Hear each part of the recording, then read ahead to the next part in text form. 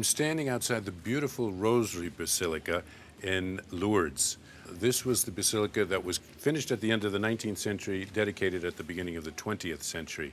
Inside are beautiful mosaics of the glorious, joyful, and the sorrowful mysteries. And outside, now on the facade, have been added the luminous mysteries, beautiful modern mosaics by the Jesuit artist Marko Rupnik from Slovenia. Inside, over the main altar, there's a beautiful image of Our Lady smiling and welcoming us, and it says in Latin, "Through Mary to Jesus." Again, the beautiful connection between Jesus and Mary in these basilicas and in these Marian shrines. Our Lady is always trying to draw us as a mother to listen to her Son, to open our hearts to her Son.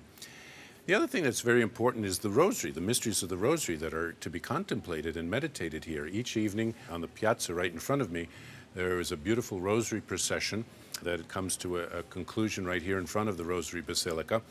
And the apparitions of Our Lady with St. Bernadette sometimes went on for quite a long time, because Our Lady was praying the Rosary along with Bernadette, allowing Bernadette to pray the Rosary, and Our Lady was going through the beads with Bernadette. So the Rosary is such an important prayer. We meditate on the mysteries. Many of them are connected with the life of Jesus, so again, it's a way of Mary drawing us to Jesus. The Rosary is such a powerful prayer of intercession.